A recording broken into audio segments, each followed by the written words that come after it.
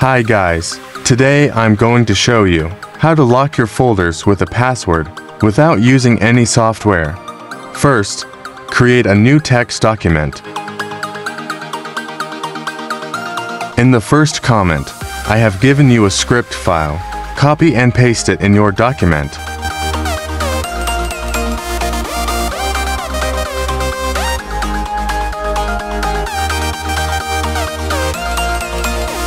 Change this your password text into your actual password that you are going to lock the folder. I put here subscribe 1 to 3 as my folder lock password. Then save the file. Select type as all files. Give any name you like to the file. And make sure to enter the file extension as .bat file. Now save your document. Now you can see our file saved as a .bat file. We don't need this text file anymore. So, you can delete that file. Now, double-click our .bat file. And it will create a folder called private.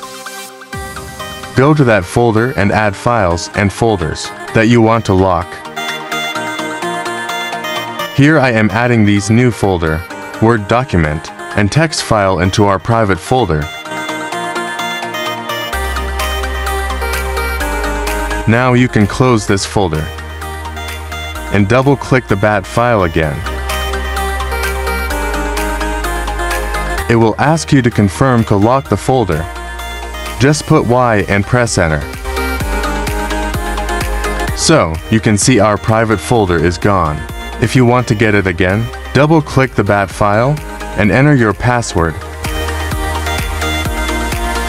So, I put here my password that I entered before. Boom. Here we go guys. We have our files and folders again.